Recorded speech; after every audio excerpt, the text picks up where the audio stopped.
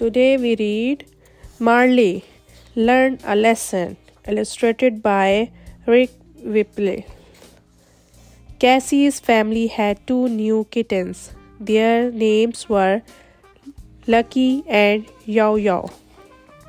Marley loves Lucky and Yao Yao. He wanted to teach them all of life's important things.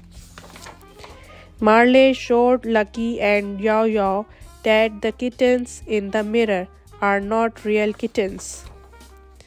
Marley taught the kittens to wait by the door for Cassie to come home from school. Marley taught the kittens not to get too close to baby Louie's diaper. Danger, warned Marley.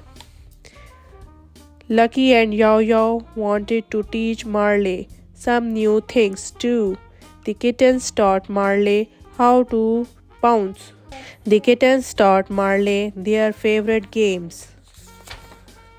The kittens taught Marley how to sharpen his claws. No, Marley, no, Mommy yelled. Go to your doghouse, Marley.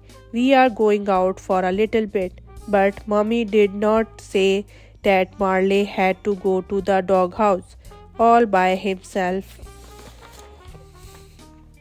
Marley led Lucky and Yao Yao out to his doghouse. At first it was fun outside, but then Marley heard a low rumble. A storm was coming. Marley did not like storm. Soon thunder rolled, lightning flashed. Marley was scared. Marley ran back inside. Howl! Marley showed the kitten how to howl at something scary.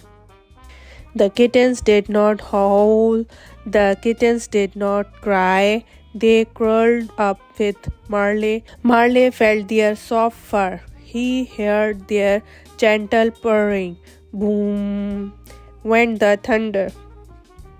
Crack went the lightning. And then, as quickly as it had come, the storm was gone. All was well again. Marley felt better. Maybe storms aren't so scary. After all, Marley thought, he felt so much better that he fell asleep. When Marley woke up, the family was home. Marley and kitten weathered the storm just fine, Daddy said. Yao Yao yawned and scratched. Lucky licked Marley's paw. Marley felt so happy. He wished he could learn how to purr. The end.